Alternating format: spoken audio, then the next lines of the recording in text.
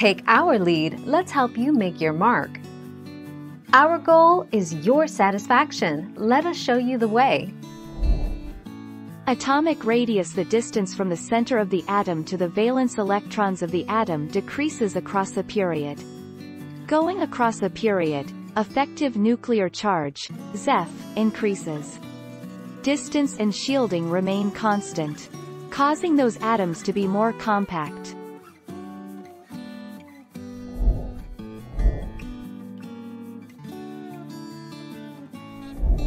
Make your mark, take our lead.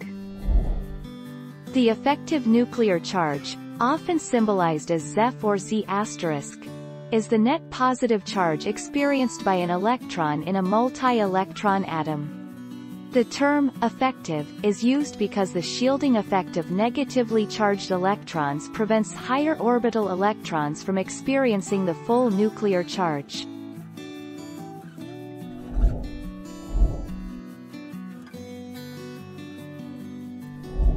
Let's help you make your mark.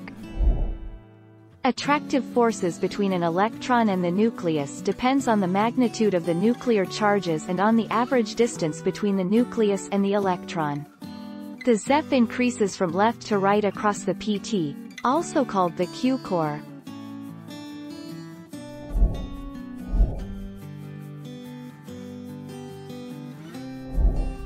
Take our lead. Atomic radius is the distance from the atom's nucleus to the outer edge of the electron cloud. In general, atomic radius decreases across a period and increases down a group.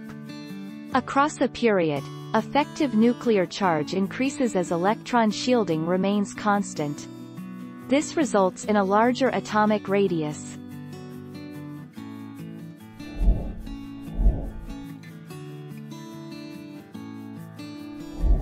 Make your mark, take our lead.